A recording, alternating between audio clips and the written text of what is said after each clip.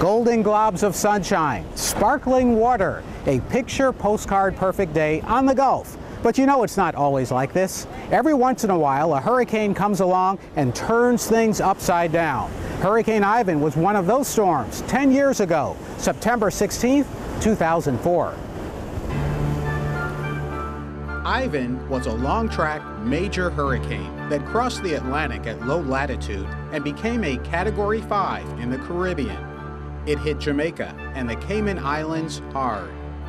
As Ivan approached us, it weakened a little to a Category 4, but still produced waves in the Gulf of Mexico of over 50 feet.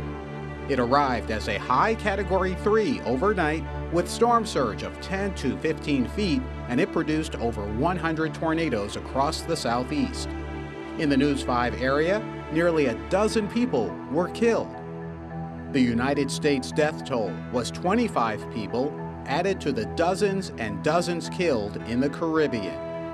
Ivan changed the landscape. Before Ivan in Orange Beach. After Ivan.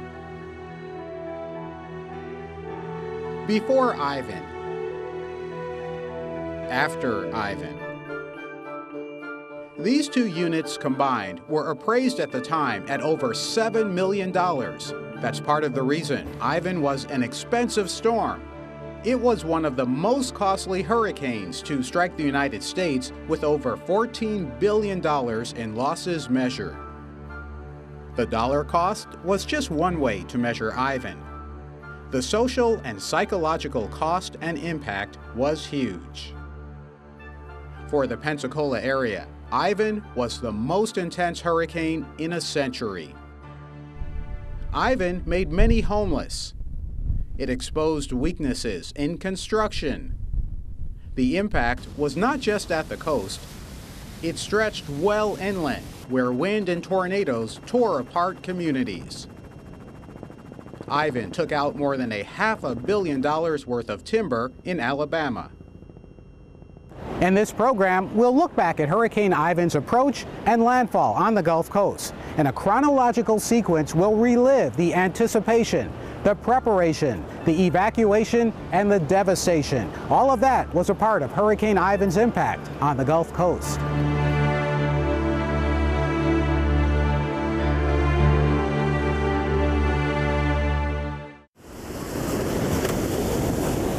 Summertime is beach season for many of us, a good place to be on a quiet day. But for those of us who remember Ivan, George, Danny, Opal, Aaron, Frederick, we're always watching the Gulf of Mexico, knowing that it could change at any moment. 10 years ago, it did change.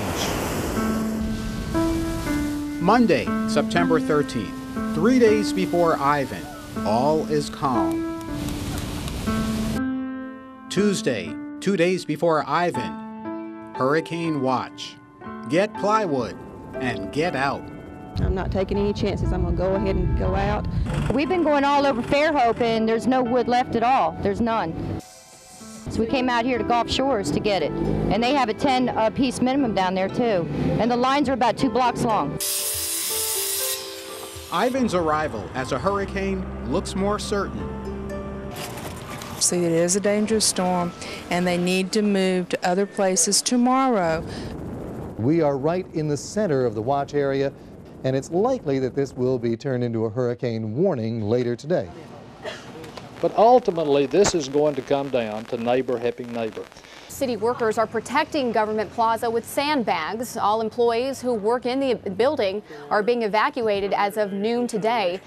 We issued a mandatory evacuation today for Fort Morgan, for Gulf Shores, Orange Beach. We now have a hurricane warning issued. I hope no one in this viewing area takes it lightly. The hurricane warning means we are going to see hurricane-force winds within 24 hours. This has been going on since 7 o'clock in the morning. Lots of people from Okaloosa County, Florida, Escambia County, Florida, Baldwin County. That's why it's important to get out now. I like what you said. When in doubt, get out. Yes. A day and a half before landfall, News 5 continues to broadcast safety and evacuation information. Wednesday, September 15th, the day before landfall. There's no doubt Ivan is coming. So far, 3 separate twisters were spawned by the hurricane in the Panama City area. Roofs are damaged, trees, power lines down, major damage to homes in many neighborhoods. That on top of the loss of lives as a result of this storm. It's going to be one of the roughest ones, I think. Set up house right here. Jason LaSure and his family are among the more than 1,200 people trying to find a small spot in the packed halls of Baker High. In Moss Point, we're recommending everybody south of US 90 to evacuate. This is the unprecedented moment of this hurricane disaster preparedness. We're looking at pictures now of traffic as it flows out of the northbound lane into the southbound lane, headed north. They're crashing all the way up to the buildings here, and we're already seeing some debris, some stuff that just shouldn't have been left on the beach that was, and now it's floating away to wherever. They are shutting down Beach Road. No one will be allowed in or out of Orange Beach. So we're asking all residents to be prepared to stay on their own for at least the first 72 hours, if not 10 days. If they're going to leave town, they need to do it quickly. People are very, very aware of the power of this storm. Bayou La Battery officials have closed all the roads into and out of the city. The whitecaps are starting to appear a little bit more out here near the causeway. There are a few shelters that are full. Baker is full. They had a capacity of 2,000. Theodore High School is also full. Up to 15 inches of rainfall and wind speed of over 135 miles an hour.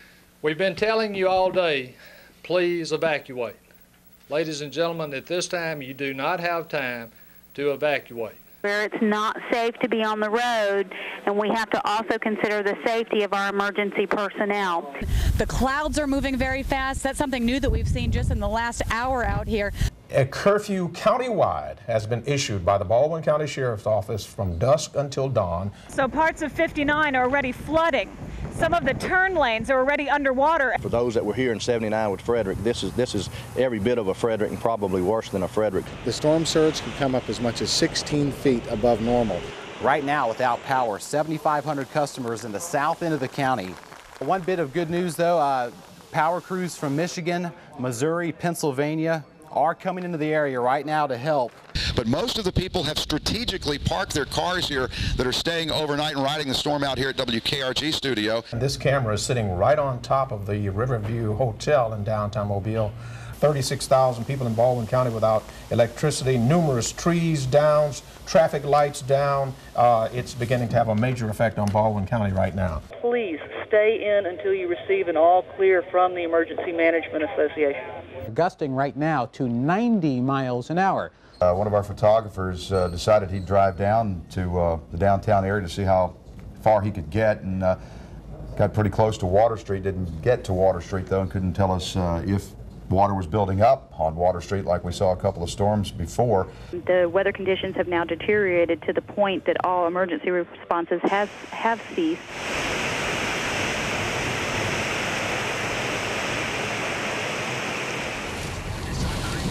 The storm has not moved onshore yet. This is just the beginning.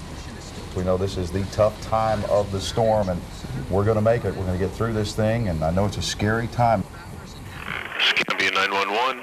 Yes, sir. We have a gentleman in our garage who has come and said his whole house has collapsed, and I think his family is dead. He is crying hysterically. We don't know who the man is, but that's what he has told us. Ivan arrives. When we return, we pick up from the landfall of Hurricane Ivan on September 16, 2004.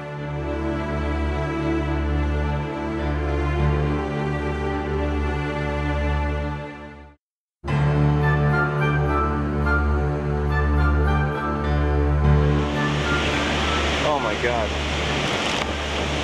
Only the roof. That's all that's left.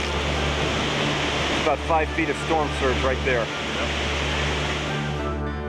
Hurricane Ivan makes landfall on the Gulf Coast after midnight on Thursday, September 16, 2004. driving rain, and of course winds that are easily going to be over 100 miles an hour. Winds over 100 miles an hour. The roof came off the pavilion a while ago when that gust hit at 101. It's going to be a bad situation. The eye is just moving on shore. The rain is like literally coming down sideways. All of our neighbors evacuated, and we're going to this morning, and then everyone said to stay where you are. So we stayed here. Ma'am, the fire department is not responding to emergencies due to the severity of the weather. Could you give me advice on what to do? You almost can't see right in front of the car there, and there's things flying by. Some of the sides of the building are starting to come off, and he's been under the winds for about 4 hours. He's estimating winds over 100 miles an hour in Atmore. 2 sheriff's deputies' cars that were hit by trees and totaled. It's 3:13 here on this Thursday morning, September the 16th. Hurricane Ivan is here. Some garage doors have been blown off. A lot of trees are down. 188 on Dolphin Island Parkway. There are several hundred logs in the roadway, as well as a roof is damaged at the Chickasaw City Hall complex. Daylight reveals damage and destruction from minor to major. Here downtown, things like downed trees. We even found one uprooted tree. Some of the signs knocked down. 5 rooms had the windows blown out. You see some evacuees there, people that were on the windward side of the Hampton Inn having to leave their rooms in a hurry. I don't know what we're going to do. We don't have no place to go. Fallen trees on business roofs, as well as a number of homes and cars. There is a complete power outage in the city. President Bush today signed our disaster declaration. The I-10 east of Pensacola crossing into Santa Rosa County had damage. The morning after Ivan, more than 600,000 people have no power from Mississippi to northwest Florida. The record storm surge around Pensacola recedes. Overlooking the 3-mile bridge in the distance. This is a marina we were at yesterday, and I can assure you it looked nothing like it does today. You can see the tattered sails, the sailboats kind of smashed together here at what remains of the floating docks here. The powerful winds drove this board straight into our building. It hit our electrical panel and damaged it severely. And front of Daphne High School, you can see the whole front has just been pulled right out. And you see the pier, by the way, still standing, and the community center over to the right is still up and rolling as well. Now this is right at the Dog River, just before you hit the big bridge there. And these are the Bayside condos there. A lot of roof damage. The winds from this thing just peeled back the corners. Ivan's path of destruction stretched about half the length of the Gulf Coast, from the Florida Panhandle through Alabama, Mississippi, and into the Louisiana bayous. We're on Main Street in Atmore. You can see those hurricane-force winds suck the window right out of the front of this store. We know Dauphin Island is without power. We don't know the level of damage there as of yet. Wow, they took a very serious hit. From Gulf Shores, we can see pictures of apartment buildings, condos that look as if they simply crumbled. I don't see any of these buildings in Gulf Shore that don't show some signs of damage. We can see that a lot of the beach is simply gone. The American Red Cross is spreading out across the region. The National Guard is here with more than 2,000 soldiers, for which I am so appreciative. FEMA is already in place. Last night we started seeing power trucks coming into the Loxley area. That water, we can tell you this morning, has receded almost to the SOS Oyster Bar at Fort Morgan Road. We are hearing that it is passable in some areas if you have four-wheel drive or a truck. We're probably in for some dreadfully tragic pictures. We got hit. We got hit in the face, and we got hit hard. Some people chose to ride out the storm in this neighborhood. As many as a dozen people could have perished because of Hurricane Ivan. Powers are down. We had to snake our way through some areas on Cotton Bayou Drive, and that's one of the reasons that it is not back open. Thank you. Thank you. Yes, ma'am. They're here for a single bag of ice and 2 water jugs, and many have been here. When your electricity is out, it's kind of hard keeping your food cold, having something cold to drink. Friday, September 17th, the day after Ivan. Helicopter views of Old Fort Pickens show leftover surge at Gulf Island's National Seashore. The approach roads to the I-10 bridge over Escambia Bay, Florida, are scoured. Low bridge spans are pushed northward off their piles from battering waves on top of storm surge. The upper portions of the bridge remain. There's no area that was untouched by this storm. Westward travel along the Baldwin County coastline shows the result of the dual forces of wind from the hurricane and likely from downbursts and tornadoes, along with storm surge. Dozens and dozens of condos, apartments, and homes demolished. Lake Shelby is breached. Fresh water flows into the salty Gulf. The pier at Gulf State Park is in pieces. By 4 o'clock this afternoon, more than 700,000 of Alabama Power's 1.3 million customers were without power. Hurricane Ivan's effects aren't just being felt where the storm hit. Consumers across the country have to shell out more money at the grocery store and the gas pump because of production halts and delivery delays caused by the storm. DOT is moving on this stuff, but all the bridges still remain closed. Even the Garcon Point Bridge remains closed. 8 confirmed at this point. In Escambia County alone, and that's the number of fatalities. Search and rescue efforts are continuing over on the barrier islands. Some houses are completely gone. Others sit in the neighbor's yard. The houses down on the west end are sort of just like matchsticks. I didn't expect it to be this bad. As we approached Bruton and started seeing the devastation, it was just quite intense.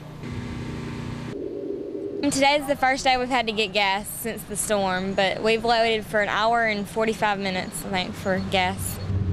All right. Come on with it. Don't be scared of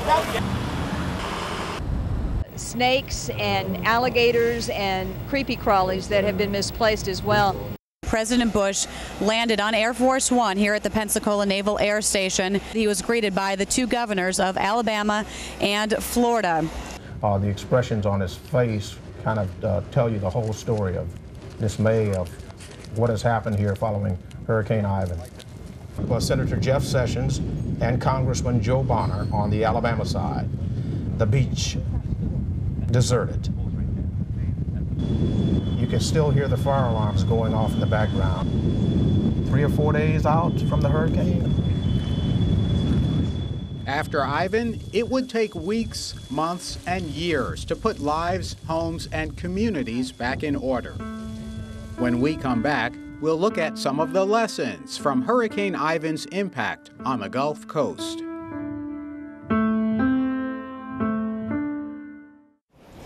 Many of Hurricane Ivan's lessons are pretty obvious. Hurricanes are huge storms. They have tremendous impact, and the initial impact is on the coast, at the beaches. But that's not the only place that feels the storm.